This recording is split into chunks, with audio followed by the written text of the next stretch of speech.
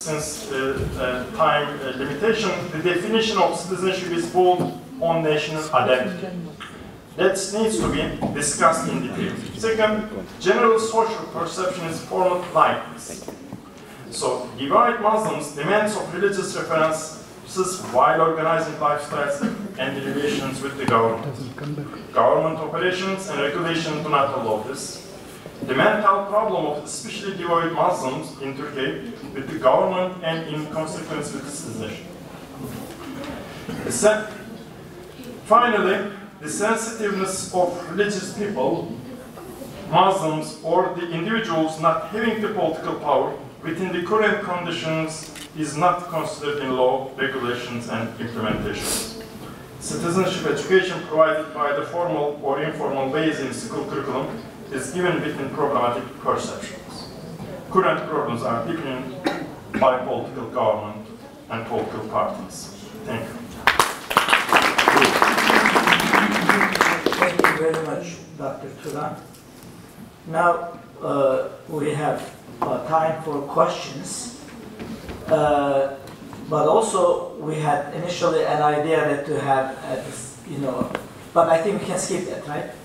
Dr. Kula is going to respond to this, but because of time concern, we might just skip that one. I'm happy to skip. Oh, thank you very much. Because I'm sorry that we asked you and then we are not allowing you to do that.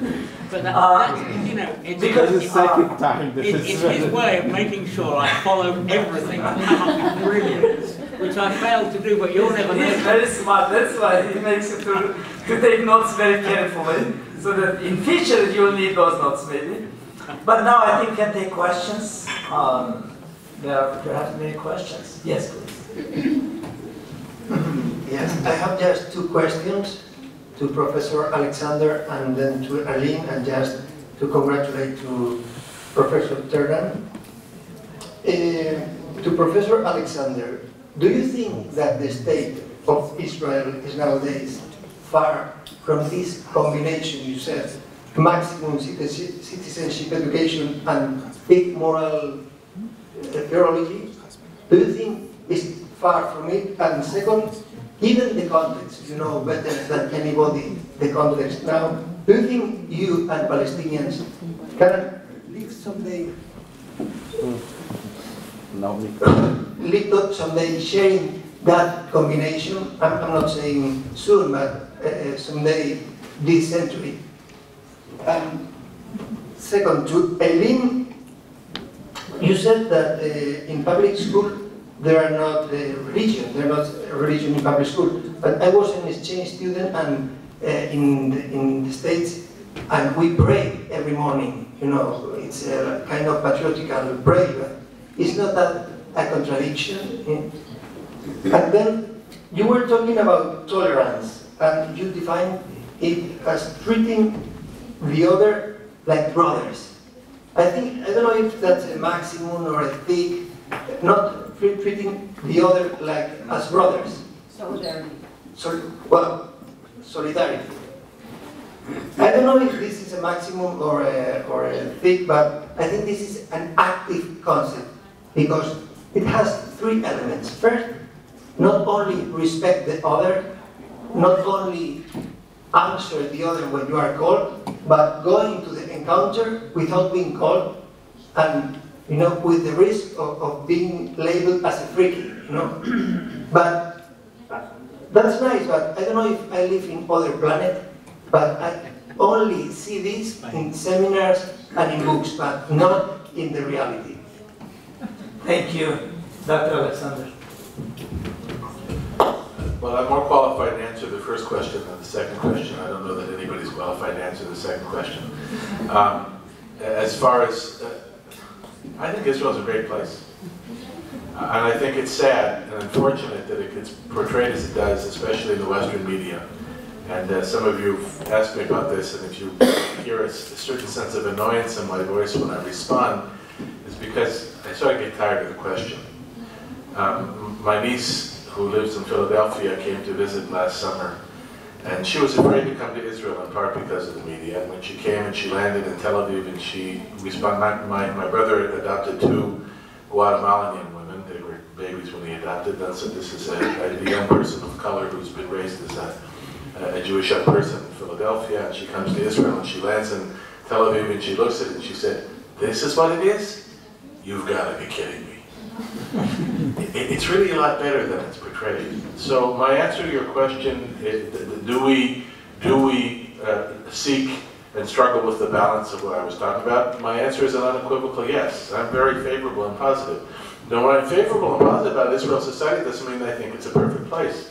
And when I'm in Israel, I spend a lot of time criticizing Israeli society, Israeli education, because that's my job as a philosopher, and I try and do that well. So do I think there's lots of problems with Israeli society? Sure I do. We have lots of problems, but fundamentally, culturally, economically, and so on and so forth, it's a great place. As to do with Jews and Palestinians or living together, I would say the following. Within the state of Israel, we do so already. And I like to say about the University of Haifa, it's proof that peace in the Middle East is possible because we live it every day. 20% of our students are Palestinian citizens of Israel, at the undergraduate level 30%. Do we live a perfect life together? No. Do we disagree with each other? Plenty. Are there points of conflict and tension and sometimes that border on violence? Yeah, there are. But then, so too are there in New York and in Chicago and in Los Angeles. My daughter went to school at Johns Hopkins and in Baltimore, and two undergraduates were murdered on campus in the years that she was there. I couldn't wait till she got out of Baltimore and back to Haifa, where I think it's safe. So the answer is, within the boundaries of a liberal democratic state that is the state of Israel, yeah, it's possible. What do I think the fundamental problem in our deliberations with the Palestinian Authority are?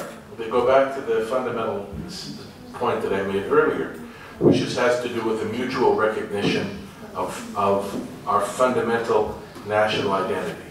And I'm sad to say that it's still the case that even the leading lights of liberal Palestinian society, and I have in mind Sari Nisweba, who's the president of Malkut University, who recently wrote a book in which he defined for me what it meant to be Jewish, and to be Jewish is to be only a religious person, which is one of the reasons why I tried to make the case that first of all, with all due respect to Professor Nisweba, it's actually not his job to define for me what it means to be Jewish. And that's stepping outside the bounds, in my view. And in fact, Christians and Muslims have spent a good lot of time in the last 1,000 or 1,500 years trying to define for Jews what it means to be Jewish. I don't know if it's working for you. It hasn't worked for me very well over that period of time. And I think for most Jews it hasn't. And I don't think it works very well for anybody when others try to define for them what it means to be who they are. So I think the Palestinians outside of the state of Israel have difficulty accepting how Jews have defined their own identity, and that's not the only part of the struggle, and I don't mean by that to diminish any responsibility that we as Jewish Israelis may have, because we have plenty. I can give you lots of things we've done wrong along the way as well. I did read in the paper this morning for the first time in a long time some optimism about the current negotiations. I actually too have optimism about the current negotiations, and that part has to do with this geopolitical analysis, well, which I'll be happy to share with you later. So I do think it's possible, but it's not up to us. And Dr. Dillon? Yes, I would like to mention first that in 1964, the United States Supreme Court ruled that it was illegal to pray in public schools. So it's possible that your school was breaking the law. It took a while for that to unfold. Or maybe it was not a public school, maybe it was a Catholic public school. Yeah. Yeah, actually, I already know where he went to school. Oh. I just don't know when. But now, there have been a number of other cases that tested that. Can a group of students gather together and pray in the middle of the school day? It depends on where in the school it is, whether the school is providing space for that, whether they provide space for others. So even groups of students with no government authority on it, there's some question over what's allowed today. A moment of silence is allowed for some things like 9/11. But, so that change has taken place in the time. In terms of the solidarity question and treating one another like brothers and sisters, in that sense of come when called and the mutual respect and voluntarily walking towards the encounter, I would say that in my experience, there are people engaging in that kind of solidarity all over the world. Christians, Muslims, Jews, Hindus, Buddhists, etc. People who put themselves in Médecins Sans Frontières would be an example of people engaged actively in solidarity. Amnesty International sometimes. Many people who have volunteered. We have a student who graduated 2 years ago who's working in a refugee camp in Turkey on the Syrian border, taking care of Syrians. She doesn't have to do that. She's choosing to do that, and so I think that solidarity, it's not a, in fact, she's a Muslim who just graduated from our program. She's not a Christian, but I think that there are people engaged in solidarity, global solidarity, who are they're the seeds. They're the seeds, and if their actions are witnessed, hopefully that will grow. Thank you. Yes, please, your question.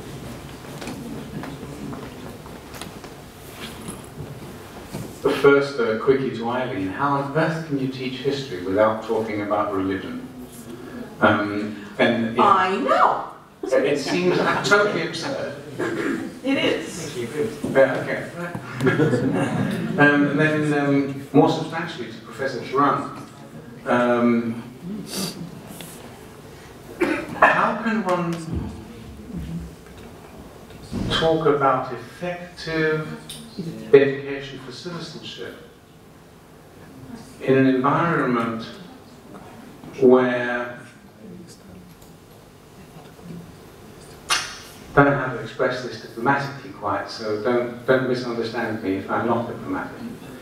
In an environment where being a Turkish citizen explicitly or implicitly means you have to be an ethnic Turk and a Sunni Muslim, even if you are a Republican, the secularist, the Sunni Muslim tradition, as one sees, for example, in the work of the DNA, is a privileged position.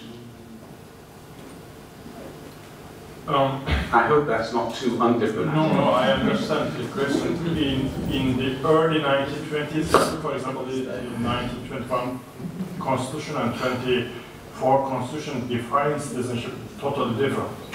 Because from the Ottoman Empire to the Republic, transition from the Ottoman Empire to the secular Republican state, the fathers of the Republic focused and emphasized the importance of being a secular means the divorcing effects of religion on life, daily life, even daily life and public life. So it's a very French definition of secularism, the early 1920s. But after the political party change in 1950s, Democratic Party, democratic elections, at that time redefined the secularism in the constitutions. For example, so actually the state basically challenged even the Islam and the Turkish as a nation, but definition, ethnic, those who belongs to the Turkish country as a citizen called Turks. The definition of Turkish means that based on ethnicity, but that created tension in the long term. So revised the definition of citizenship in 1961 constitutions, and in the 1980 constitutions, for example, they made compulsory a course in the curriculum they called religion and culture lesson. that was compulsory for all Turkish citizens, in which emphasized the Sunni Muslim Orthodox teaching in the discourse. Now, for example, they are discussing more liberal courses, but in the content of the curriculum, we did not allow the religious teaching, but at the same time, we are in the Tevhid-i World Unification Club in the early 1920s. They created Islamic schools, for example. In addition to secular public schools, we have vocational high schools, public schools, but at the same time, Islamic schools called Imam Hatip high schools. So that was an alternative education to the secular education, go by hand. So, but that created a tension between the public schools, which is very secular, emphasizing the curriculum, and the other one is the Islamic high schools, emphasize the importance of religious education. But even some sects or the Islamic movements did not accept the Islamic schools. They see that this was the control by state, which is the religious education, even in public schools, are also more secular in nature. So, quick discussion. Yes, Dr. Cole, please. First of all,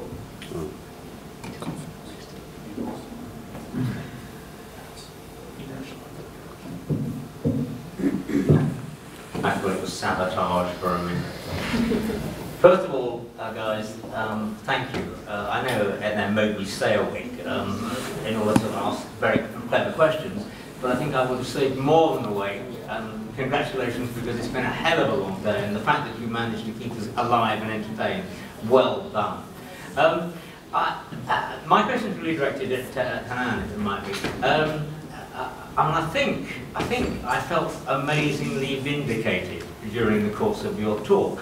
In the 80s, I headed a very large team of anti-racist teachers in the city of Birmingham, and we had a very clearly articulated notion. So, for example, it would be that we wanted people of British, Pakistani, Muslim heritage